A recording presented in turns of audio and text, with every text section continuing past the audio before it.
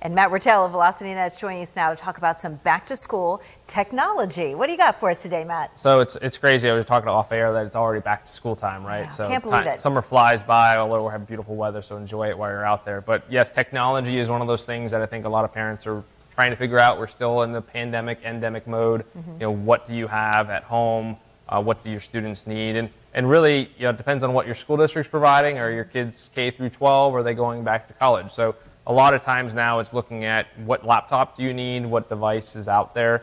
Obviously, Apple has different laptop devices out there now. You know, Microsoft has their Surface, probably the two highest rated laptops that are out there. Or if you need something else, if you're K through 12, it might be a Chromebook because your students are using Chrome. Probably some of the biggest things for back to school are some of the accessories. So mobile charging units for charging your phone, as many charging cables as you could probably afford, because we all know you never have enough or somebody loses it. Another interesting piece of technology also is either the Apple tags or the tiles, especially if your kids are going off to college.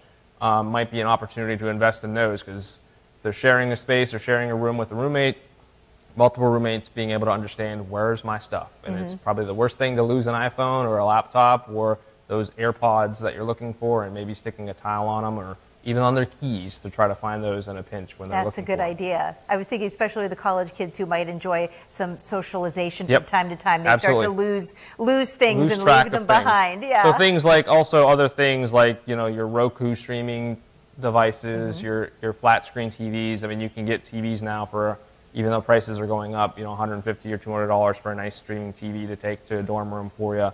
Or things like for $20, you can buy the charging bricks to charge your phones, or headphones. Probably one of the other biggest things to look at when you're going back to school. If it's AirPods, which are on sale at Best Buy for $180, or for, you know, $60 or $70, you can get some other, you know, wireless over-the-ear headphones or stuff like that. Because, you know, yes, you're studying. You should be studying when you're going to school, especially college, or you're at home. But we know there's a lot of distractions. So making sure you have nice noise cancellation headphones is probably very important. Lots of great tips and ideas. Matt Wiertel of Velocity Net, thank you so much.